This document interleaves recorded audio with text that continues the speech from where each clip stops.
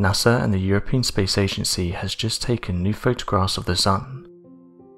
These were taken from 48 million miles or 77 million kilometers, and are the clearest ever taken by cameras. They were taken by the European Space Agency's Solar Orbiter probe, which was launched last year.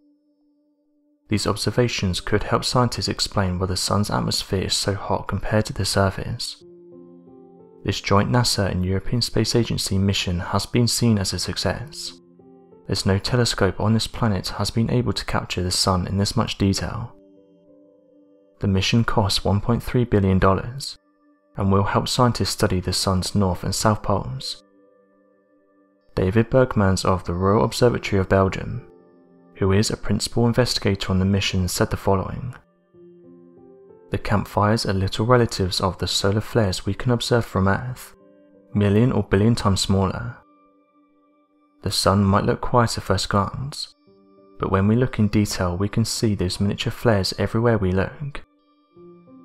NASA went on to say the following on their website: "The first images from the European Space Agency's and NASA's Solar Orbiter are now available to the public, including the closest pictures ever taken of the Sun."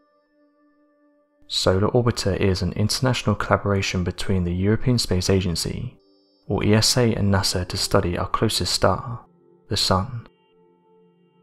Holly Gilbert, NASA's project scientist for the mission at NASA's Goddard Space Flight Center, said the following: "These unprecedented pictures of the Sun are the closest we've ever obtained. These amazing images will help scientists piece together the Sun's atmospheric layers, which is important for understanding how it drives space weather near the Earth and throughout the entire solar system." NASA went on to say the following: "Getting to this point was no simple feat. The events happening right now around the world forced mission control at the European Space Operations Center to close down completely for more than a week. During commissioning, the period when each instrument is extensively tested, ESOC staff were reduced to a skeleton crew. All but essential personnel worked from home, but the team adapted, even readying for an unexpected encounter with Comet Atlas's iron and dust trails, and this happened on June the 1st and 6th. The spacecraft completed commissioning just in time for its first close solar pass on June 15th. As it flew within 48 million miles of the Sun, all 10 instruments flicked on, and the Solar Orbiter snapped the closest pictures of the Sun to date." NASA noted that although other spacecrafts have been closer, none have carried sun-facing images and captured images like these.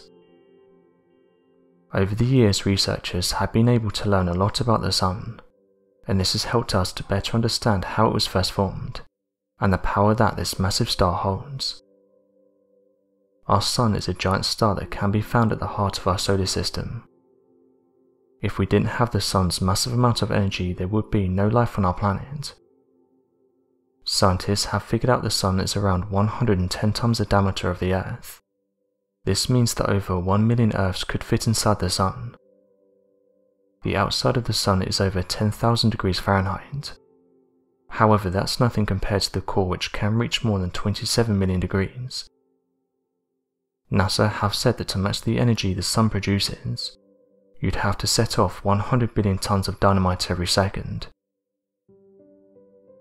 So what do you make of these incredible images? Be sure to let us know your thoughts in the comment section below, and help us by growing this community while working to solve these unexplained mysteries. Thank you for watching, and don't forget to subscribe for more videos.